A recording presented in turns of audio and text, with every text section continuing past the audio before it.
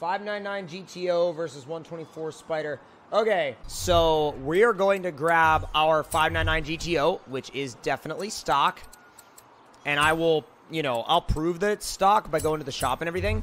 But it should be. I mean, because I've never driven it. Actually, I don't even need to go to the shop to prove that it's stock. It's freaking stock. I've never driven this car. All right, so let's head off to the highway and see what kind of speeds this 599 GTO can post. And I've never run a stock one before, so I'm very curious. These things are so beautiful. Like, it's one of my favorite shapes that Ferrari ever made. Let's see what it sounds like. Yo, JBezio7, thank you for the follow.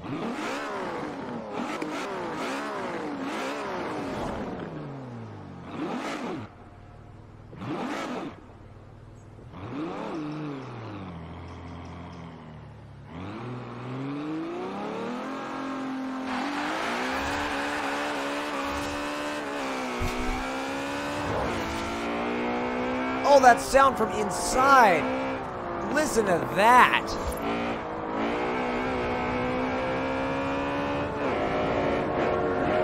That's like such a crazy, like, mechanical sounding induction noise. Listen to that again.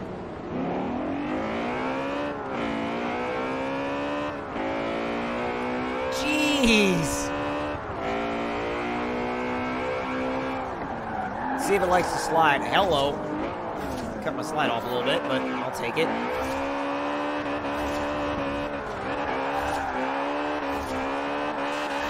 It can do it. It's not the best in the world at it, but it can do it. I mean, if you put it in third. If you put it in third and you really stick with it. There we go. Wow, it's like exactly just balanced in the RPM range. I haven't lifted. I literally have not lifted. Oh, until then when I had to e-brake it and I looked away. I looked at the chat and screwed up my line, but that is super balanced. Oh my god. All right. Let's get those guesses out there. What is the 599XX? Sorry, not the 599XX. The 599 GTO. What is it going to run? 186, 178, 176, 193, 178, 175, 205, 185, 200, 200, 209, 190, 198, 198. All right, let's see what this thing can do. Easy launch.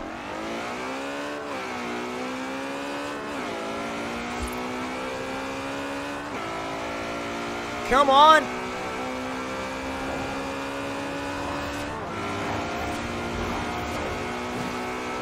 All right, let's go. Guesses are done. And 178 flat. So exactly 178 miles an hour. Yo, Forza Master 2704. Welcome back. So let me, let's see. What are we doing next? 124 Spider.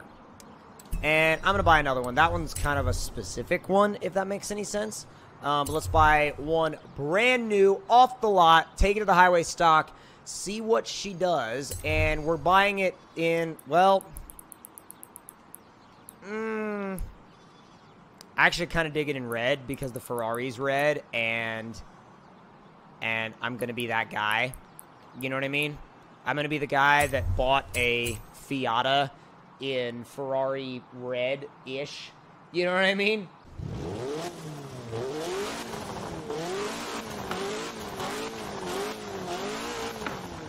Feels like it revs so slow after driving that Ferrari.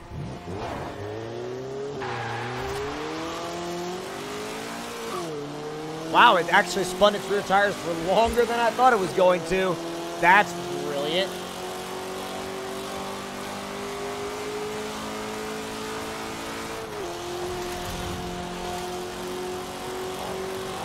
Is it a slidey boy?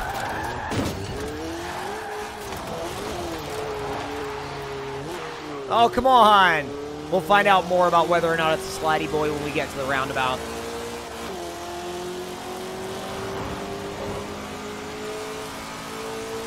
I like it, though. I mean, it's definitely... I've driven... Wow, I was going to go around your left, and you turned that exact direction. Okay. I've driven multiple MD Miatas and really enjoyed them, but I've never driven a 124 Spider, and I feel like Like, I'm sure it's a blast. I just want to feel like, what a ND Miata chassis that has torque feels like. You know what I mean?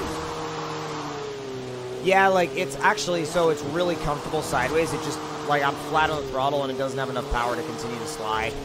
You have to inertia slide it. That's, like, the only way. You can do tiny little power rotations, but very, very, very small. Very small. Let's see, 132, 150, 130, 121, 126, 120, 120, 126. There are a lot of people saying the 120s. Have you ever driven a Supra? I've actually driven a Mark IV that was fairly stock, which was really fun. And go!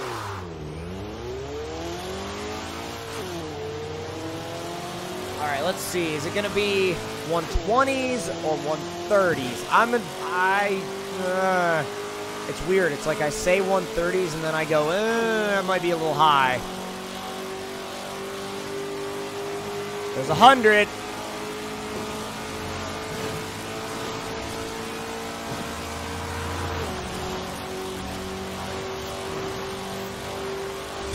Wow, 121. That was a little low. Like, that was a little low. I don't know if, like, I even expected it to be that low. I thought it was going to be faster. You know what I mean? Like, 121, kind of you know? But let's go back to the shop. Let's build this thing now and actually see what we can get out of it, especially get out of it on the factory engine. Can you build it to beat the car it's going up against without swapping it? It's always like, can you do it without swapping it? You know what I mean? But let's go straight to the garage and see what we can get out of the stock motor. I don't even know if the stock motor has that much potential or not. Let's see, right now, a couple of mods. Oh God. Oh, that's not much power. I mean, it's more torque than horsepower, but still, that's really down on the whole power end of things. Race Turbo gets us another 52, which is less than I was hoping for. Gotta be honest, less than I was hoping for. 400 horsepower and 388 foot-pounds of torque. That might be a little low. At least for what we're gonna try and do. That might be a little on the low end. I don't know, though. I'm really trying to do this without going for some crazy extra engine. What's it going to weigh out at? Exactly at 2,000 pounds. 400 horsepower might be good then. Might be. I say might, and I say it cautiously. Really cautiously.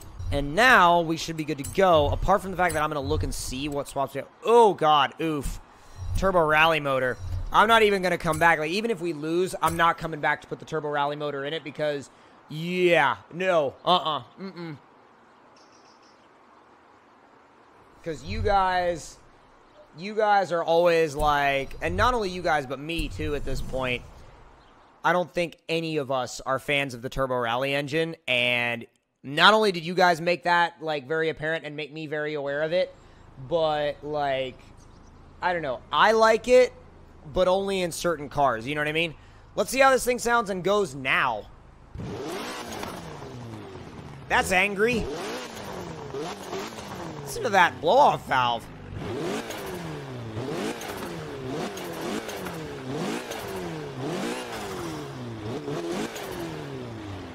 And go. Question is it the baby Ferrari it wanted to be? Ah, it's quick.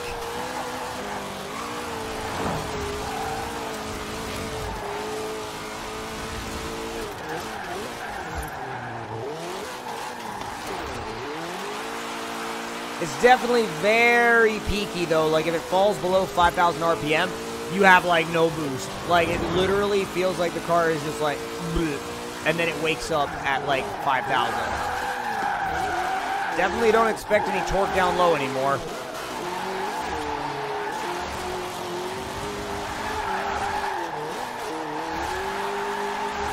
There we go. Just have to keep it floored. And very occasionally you can do a little lift, but still very occasionally it's a little lift, tiny lift. And, oh God, I was like, yeah, hard on the brakes for that. All right, let's get those guesses out there. Come on, people. 150, 150, 181, 150, 170, 157, 130. Let's go. Trying to get out of the hole with as little wheel spin as possible. I think I did a fairly good job. There's 100. There's 120. There's 130. Into fifth. There's 140. There's 150. There's 160. 169.32 miles an hour. So 9 miles an hour slower, fully built, than a stock 599 GTO. Which, for this engine, and for the fact that we only make 400 horsepower in comparison to that car, that's really impressive. Really, really, really impressive. But now we are going to move on from this episode of Stock vs. Tuned, or at least this battle, back into some seasonal stuff, and then we're going to come back for another Stock vs. Tuned battle after the next round of seasonal stuff is over, all right?